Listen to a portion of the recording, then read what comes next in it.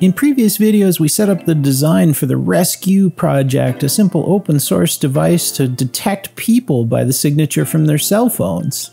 Today we'll continue this project on by getting the hardware out in the field, giving it some real world tests, doing some more design, some iterations, and have some more fun. This episode brought to you in part by PCBWay. Check them out at the link below for your next electronics project. They offer competitive rates for all PCBs, parts, and assembly, as well as 24/7 tracking of your order from start to finish.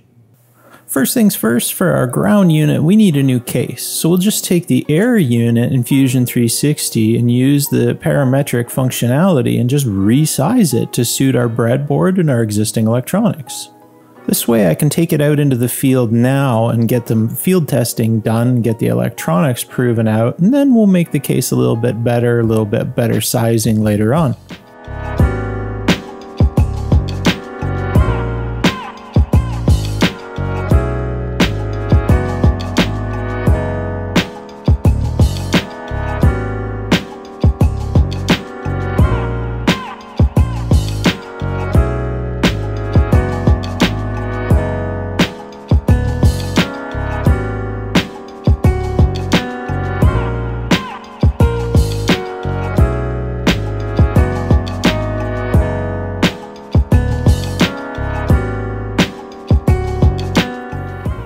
And the i3 Mega does a fantastic job printing out a new enclosure for us, no issues.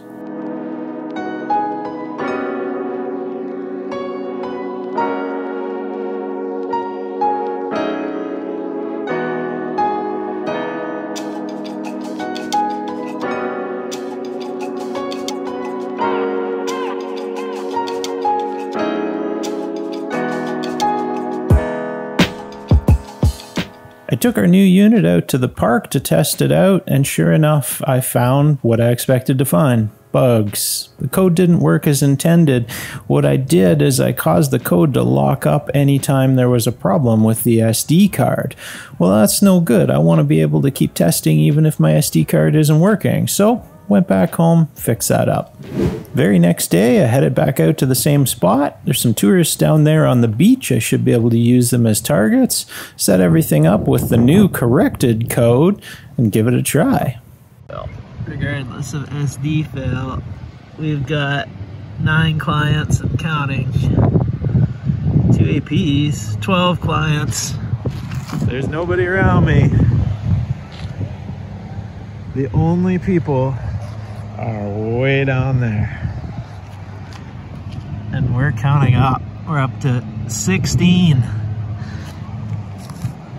And they are way down there. That's a very long way. There's nobody in the bush. It works. It works, it works, it works. 22 and counting. 3 APs. We got GPS that long. SD cards being a pain in the butt, which is unfortunate because I wanted to capture this. And our GPS is upside down. We still got good signal. 22, 24. Now the clients can count up because of iPhones swapping Macs, but APs can't. There's 4 APs, so that means some people got their phone in AP mode or some kind of APs down there. There actually might be one at the beach station down there. Pretty cool. Crazy now. 97. We're gonna break 100.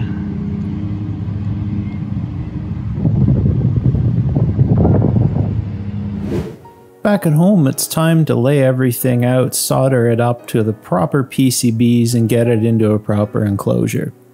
I'll have full instructions for this on my GitHub. I'm actually working on the assembly and user manual for this project right now, and it's up over 50 pages already.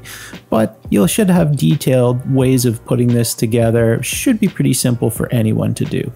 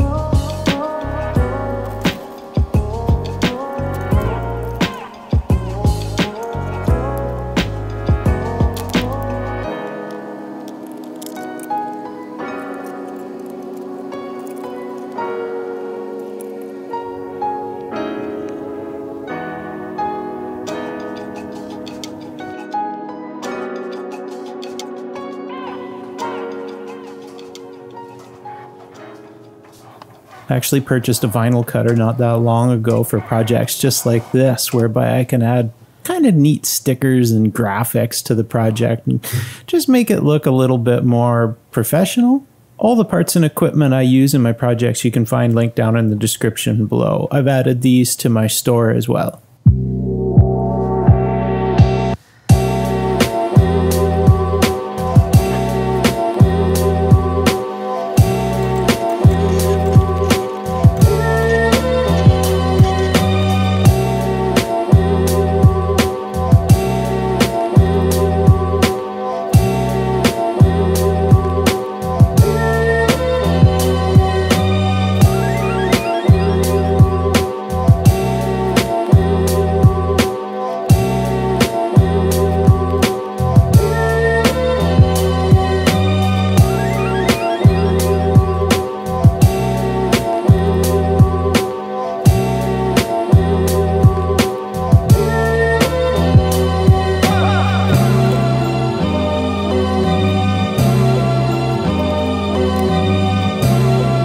For power in this prototype unit, I'm using the Adafruit Power Boost 500. This is a unit that I've had kicking around for quite a while. Just plug in a single cell LiPo and it handles everything with USB charging and the ability to have the on-off switch here. Pretty cool. It's what I had. You can use anything that you have, such as probably 18650 batteries, I think would be my choice. Lithium ion. Lots of runtime on this with a couple of lithium ion batteries.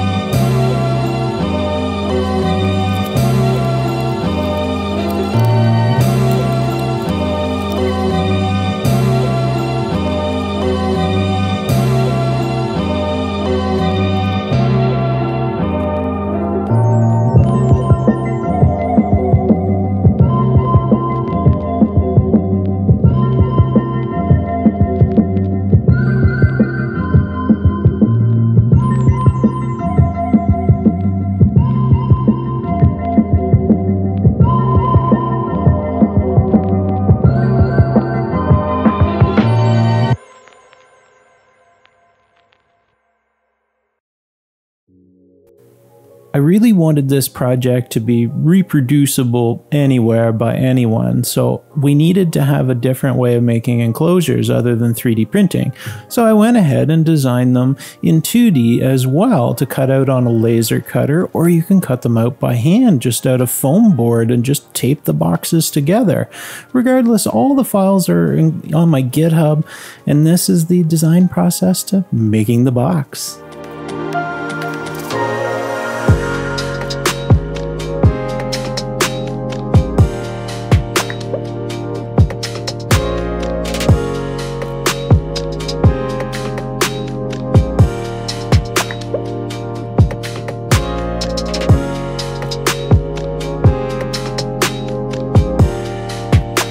Out to the garage, I fire up the K40 laser cutter and we can go ahead and cut these out of both wood and acrylic if we want.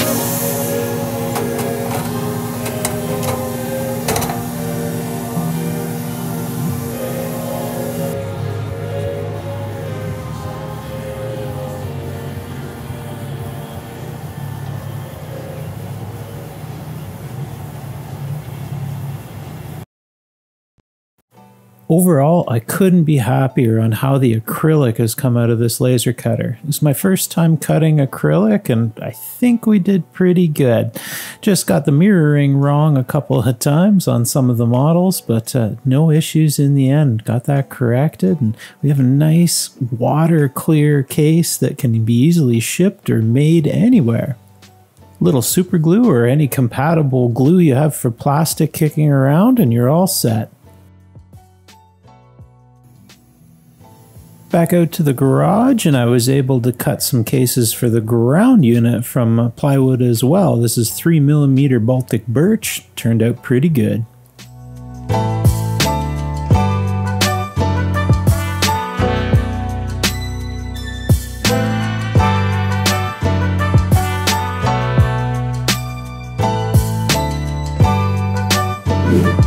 And back out into the field again for more testing. This is the key to inventing pretty much anything, is test, test, test. Test it in different places you'd never do normally. Like, here's me on the street just driving around. See how the thing works. Stop at the local church and keep on rolling. And back to my overlook over the beach. Lots of tourists still around, so lots of MAC addresses to be had, and sure enough, the system is working exactly as I intended. This time we have no more problems with the SD card, over 100 client hits, lots of APs. It's just working wonderful. Latin long locked in, GPS time, everything going to the SD card so we can decode it later.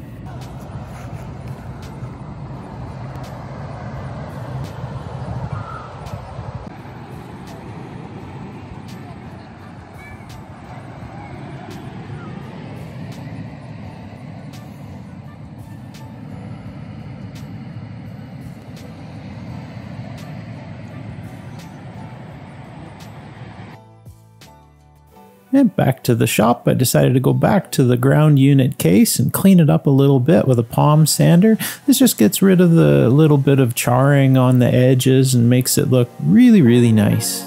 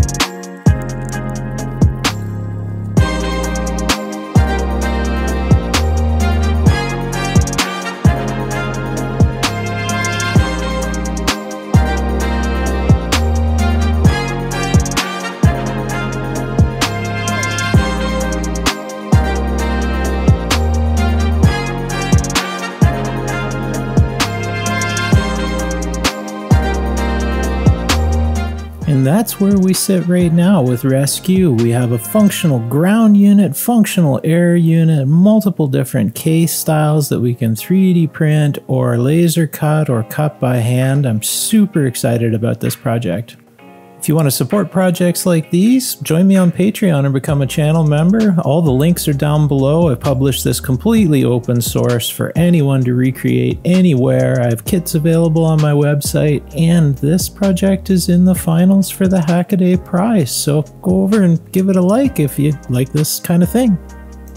Stay tuned for more projects like this. I have lots of ideas in my head, and we just need the time to get them all out, get them on paper, and get them built. Cheers, guys. Good luck in all your projects. Join me on Discord, link down below, if you'd like to chat about this or need some help making your own.